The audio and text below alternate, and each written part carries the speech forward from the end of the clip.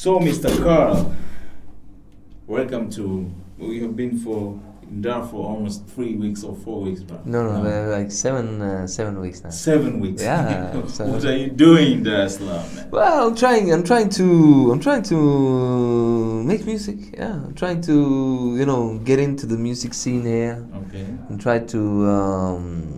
The thing is that there's a lot of interesting things going on in the music industry here, and I'm trying to see if I can somehow create a bridge between the industry here and the industry in the Western world. Okay.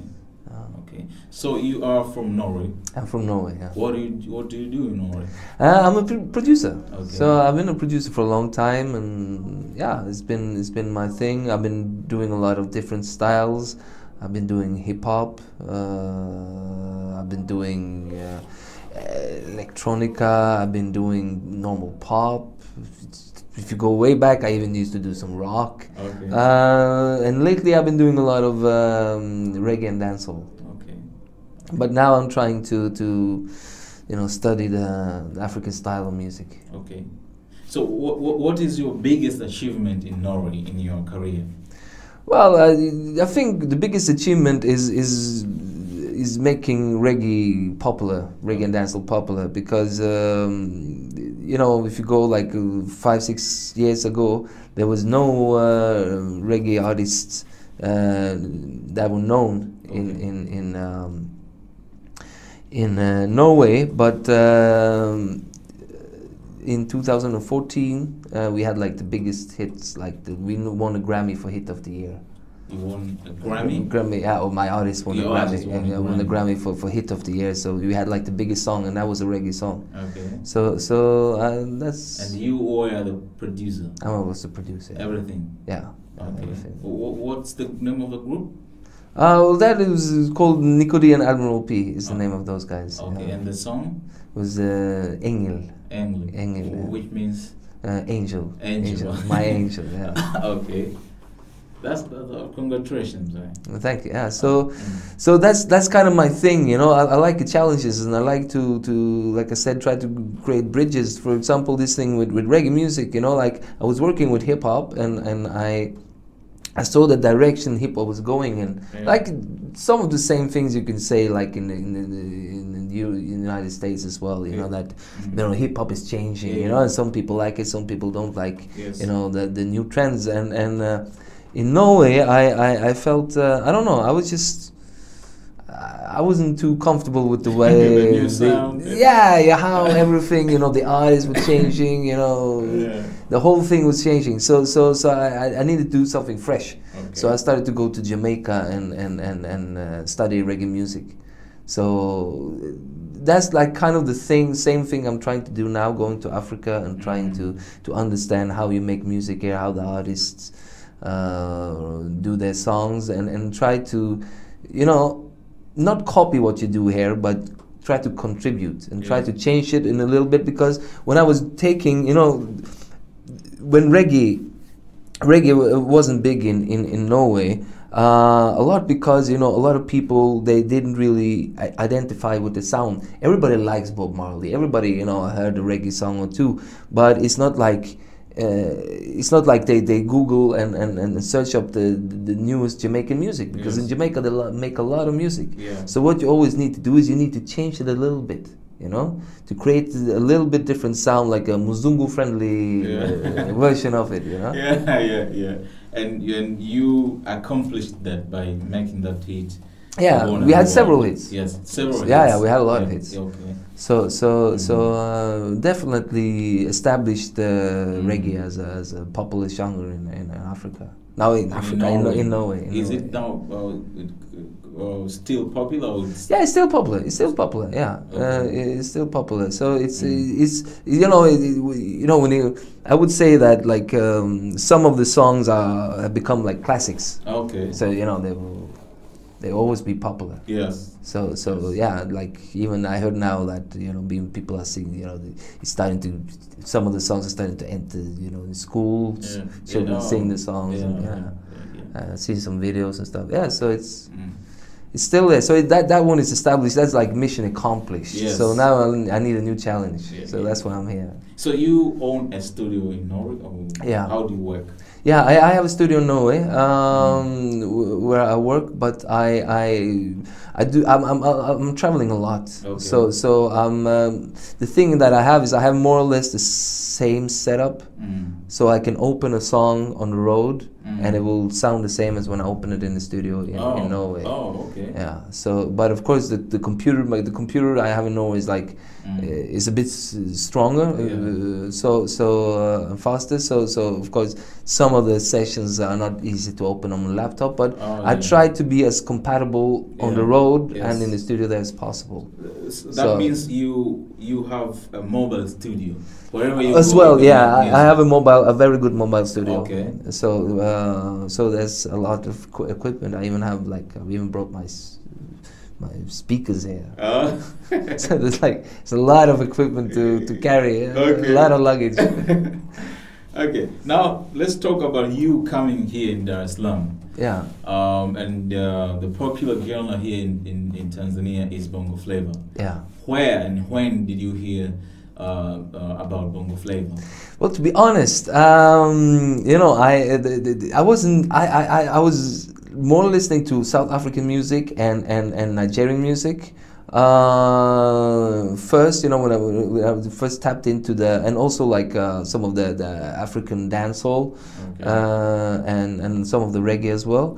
But I started checking it out, especially with this how do you pronounce it? Boom boom? Boom boom? Boom Bam Bam Bam. Yeah, Bam Bam. Diamond Platnumz. Yeah. Featuring Yanya. Yeah, Okay. the Bam Bam track. Yeah. That was actually the one I was in my playlist. When I was playing and even when I was playing as a DJ, as right? a DJ as well. Okay, right. I was playing it. That was like the only Bongo Flava song. Yeah.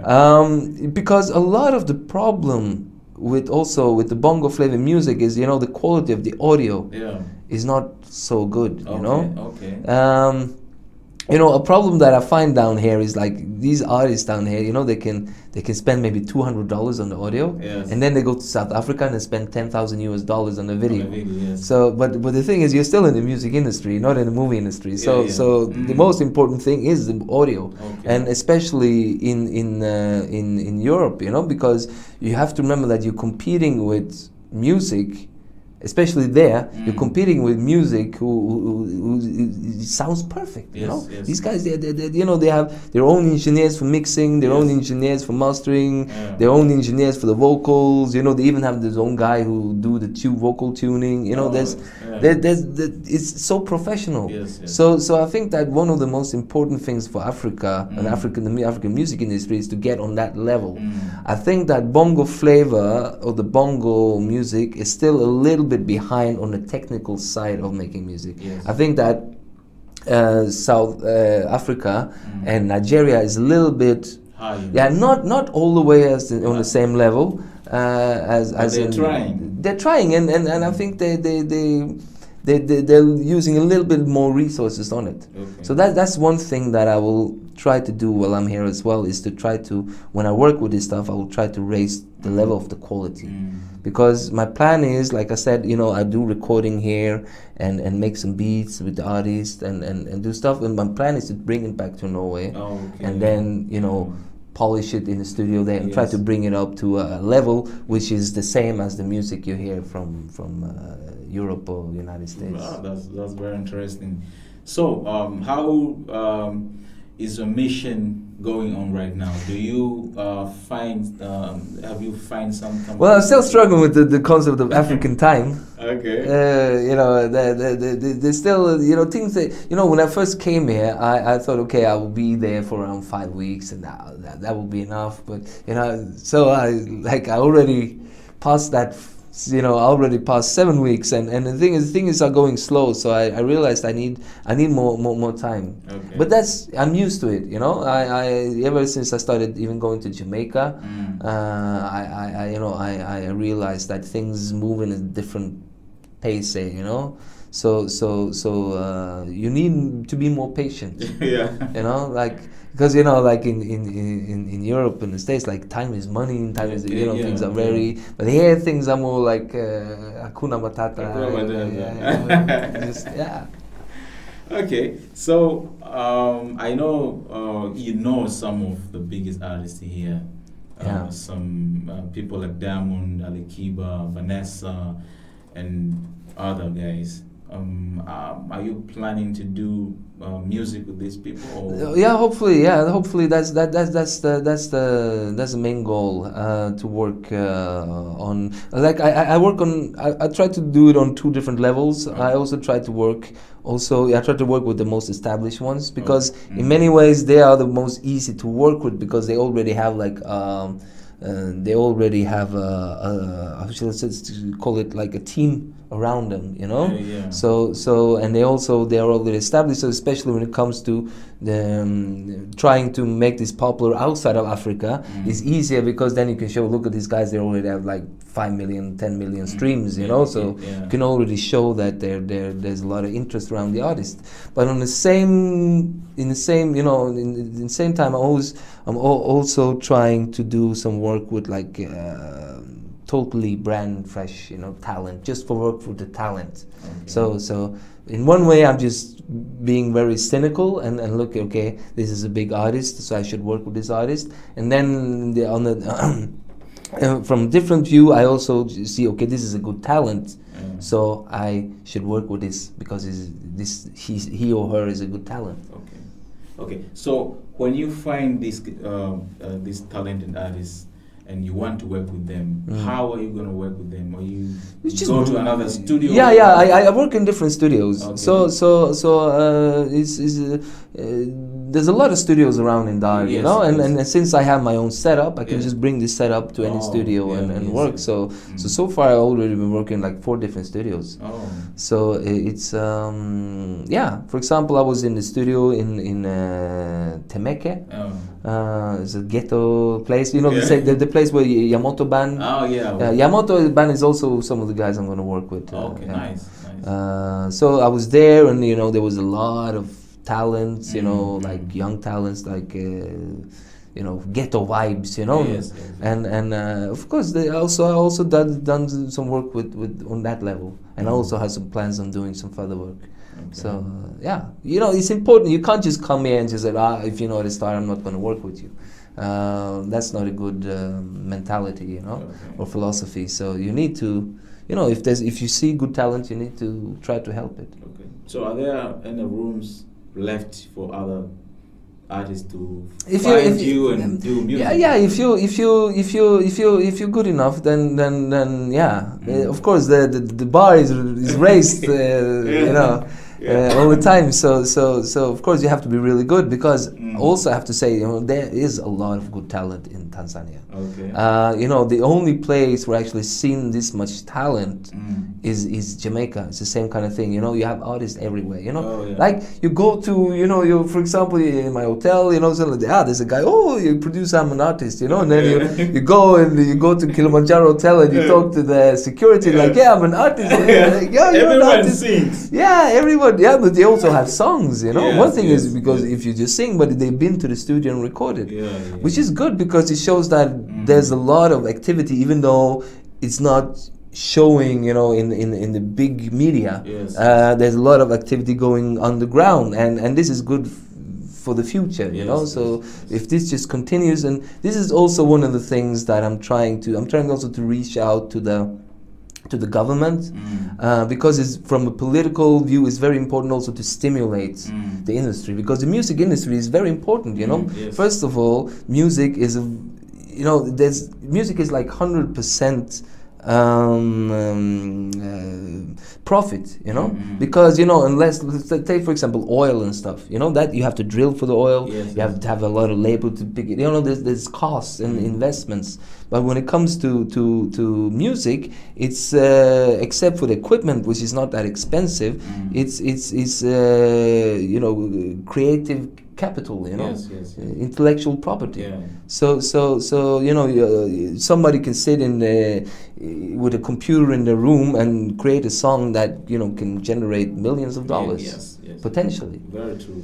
So that's one part of it. Another part of it is that, let's say, for example, Tanzania suddenly would get like a worldwide hit, or a Tanzanian artist would get a worldwide hit. Then suddenly there will be a lot of focus on Tanzania, right? Like Bob Marley in Jamaica, right? Imagine how much he has done for that country. Yes. So yeah, so even, you know, for the tourism, you know, the culture, it's very beneficial. So I think it's smart of the politicians to try to stimulate the music industry. Okay. So how are they gonna find you? Well, you can always add me on. First of all, I work a lot with, you know, these different managers. Okay. So like, for example, Babu Tale, Chambuso. Especially Chambuso is working with a lot of these young talents. But I don't think I'm going to give my number yet. Yeah, I know. Social media. Social media, yeah. Jam. You can always hit me up on, because you guys like Instagram a lot. Yeah. Popular. So you hit me up on Jam Productions. Okay. There's JamProCtions.